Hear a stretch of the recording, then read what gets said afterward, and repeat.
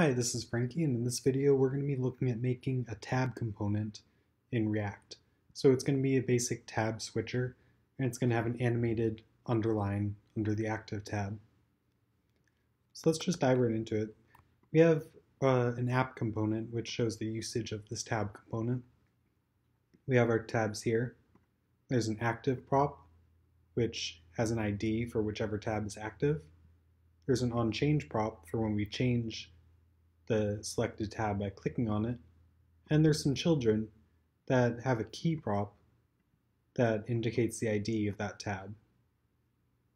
And then at the bottom down here, we have our content object, which contains the content, and these could be ReactElements or whatever else you want to render when the tab is active. And then we access the key that is the active state, which we set whenever we click a tab. So we display that on the screen.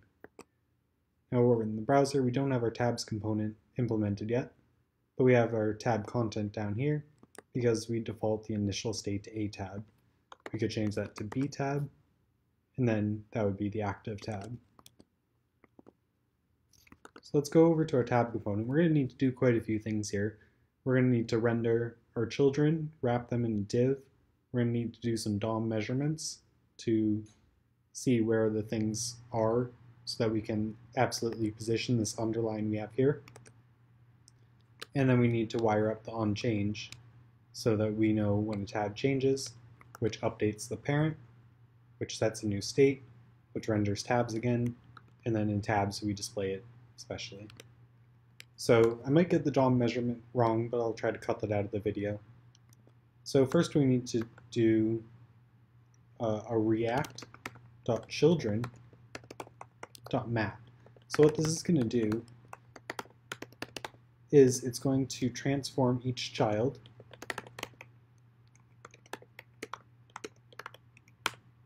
by a map function. This works basically the same as array.map, but because the React children prop is an opaque object, meaning it doesn't have any documented structure, we need to use the special React.Children helper to iterate over it safely.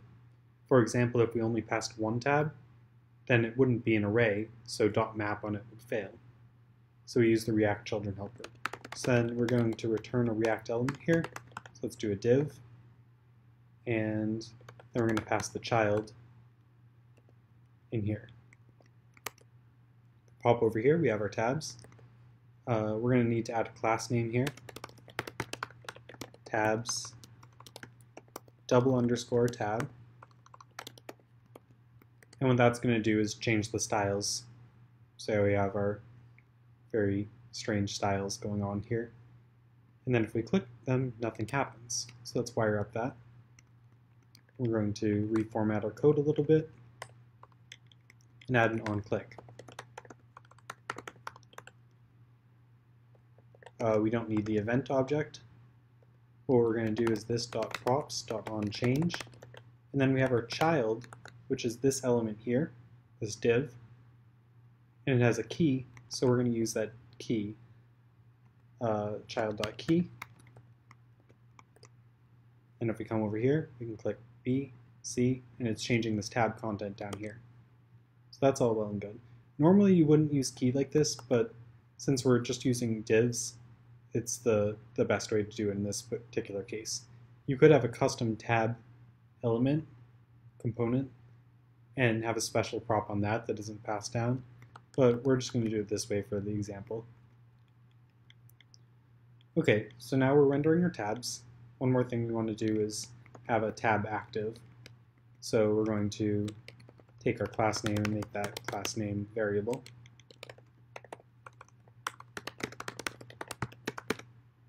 Class name is that if child.key is equal to this .props.active class name, and we'll use a template literal here to append onto our class name, and then we're passing that to the div.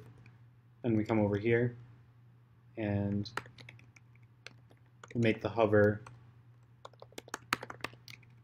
and active styles is just the same for this example. So now A is active And if we switch to B, then B is active. Okay, so now we get into the fun stuff. So far, this has just been basic React programming. So we're going to need a ref so that we can measure where the top level wrapper is. So if we take an element, which is a DOM element, and we say this dot root is element, then we're going to need to add a constructor, and we're going to have a sizes property in our state. We're also going to have a child elements, or we'll just call it elements object, which is going to store the actual DOM nodes for each of these children. So we're going to have a ref element, and we're going to set this dot elements child.key equal to element. So we're going to have in our elements object here a key or a tab, the IDs right here. Those are going to be mapping a tab to an element, a DOM node. So we're going to use that in our measurements. Now we need to actually do the measurements, so we're going to have a function called getSizes. And what this is going to do is it's going to look at all of our refs, and it's going to find the sizes of each element, store them in state, and also return them so we can use them immediately if we need to. So the first thing we need to do is get the size of our, or the position and size of our root element.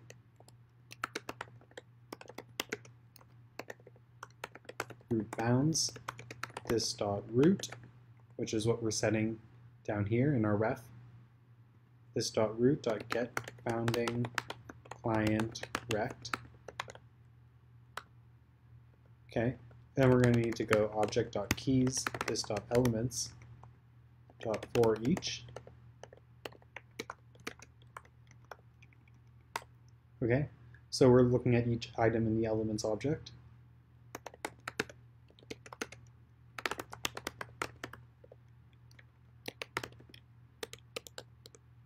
Okay, so we have our element. We're going to create an object to store the sizes in,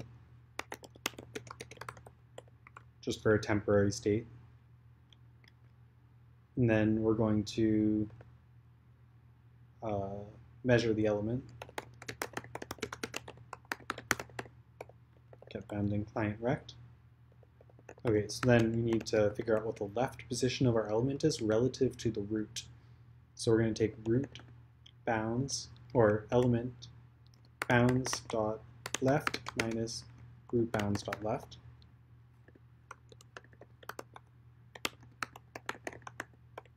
And we're going to replace that with the right, and this one we have to do it reversed.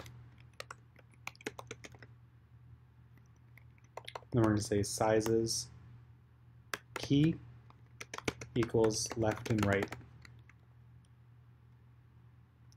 And we're going to set state with our sizes object, and then we're going to return sizes. Okay, so we have our sizes spelled bounds wrong. Okay, so now the last thing we need to do to actually make this do anything is this dot get sizes.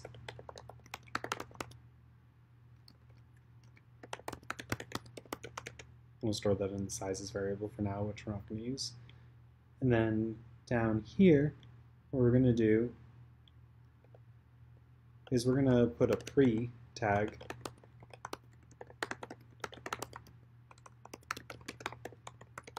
this is like console.log, but it always stays up to date with whatever we have going on.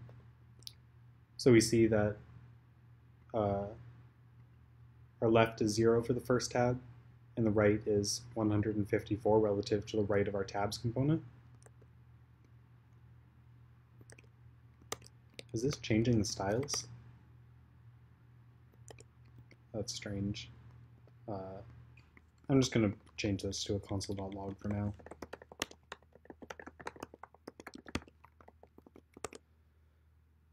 So then down in our console we have our sizes object. I'm going to do JSON.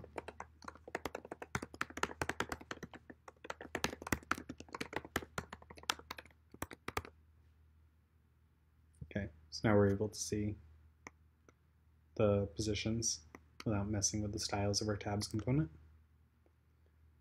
Okay, so now what we need to do is figure out what position this underline element should have. Now in our CSS, we set it to position absolute and top to 100%. We also have a margin bottom with the same size as our border because this is absolute, so it won't take up space. And then we just set the left and right to 0 to start, which is what shows it the full width here, just for demonstration. So if we come over here, we're going to need a style object.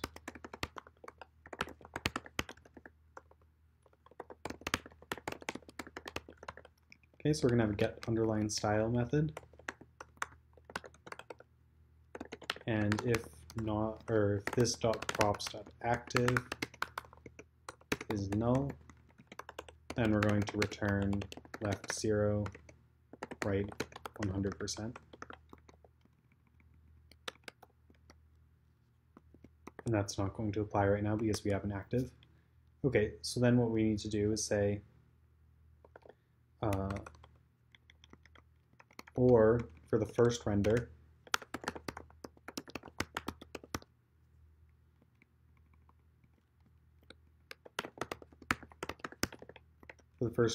this .sizes will be an object with no length, or no keys. So that's not true anymore, which is why we see it taking the full width, because we're not returning any styles here. Okay, so now we're going to take the size as this.state.sizes, this.props.active, and we're going to return left is equal to size.left pixels, and right is size.right pixels. So now if we click on these tabs, it moves around from left to right. Oh, one other thing I would like to do for this demonstration is make this a very long title. So now we can see that it's snapping to the full size of the element and not the not an absolute fixed size. That's why we're doing all this measurement. And you might not know the width of the tab, or it might just be for convenience that you don't want to hard code what size the tab is at. So now we pop back over to our tabs, and we need to, if we have our sizes, we want to set a transition. So we're going to come up here, transition time 500 milliseconds for this demo. Normally you would want to do like 250 milliseconds. Transition style is equal to left transition time milliseconds and right transition time milliseconds. Okay, then we take our transition style down here and pass that as the transition style. So now it animates a little bit strangely, but that's it. Mostly it just looks better when you have a faster animation. But it resizes gracefully because we're using absolute positioning. Both sides are animating to the correct position about the same time. So one more thing we have to do is handle updates. So let's take C title and say it's going to be array.from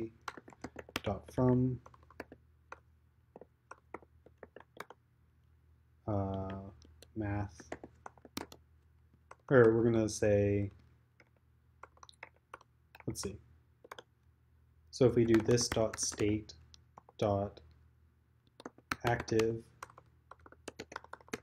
equal to b tab, Then it's going to have a short, just a title. And then if it's not btab, then it's going to have a very long title. So what this is going to do is show us a problem where if we go to btab, you see that it's resized, but it's at the wrong size. But then when it's back to the initial size when we first render it, the tabs line up correctly again. So what we need to do is handle an update. So we don't actually use the sizes variable here, but we're going to say component did update, and we're going to do this .get sizes again, but only previous props if previous props dot children is this dot props dot children,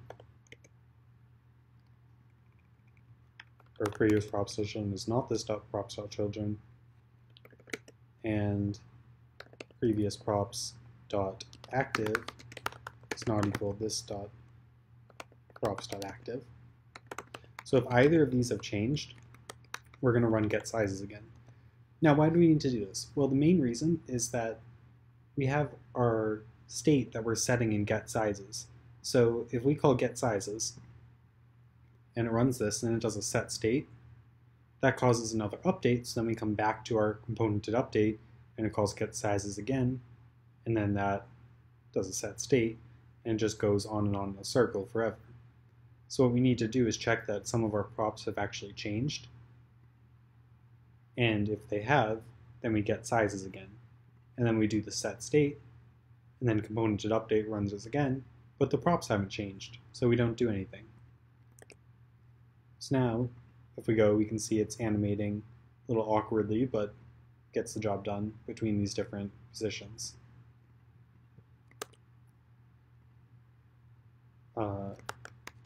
So we're just going to reduce our time down to 200 milliseconds, and then see the final product. And it animates snappily between the different tabs, despite our very strange changing tab size user interface. So that's it for this video. I hope you liked it. If you do, leave a like and subscribe. Thanks.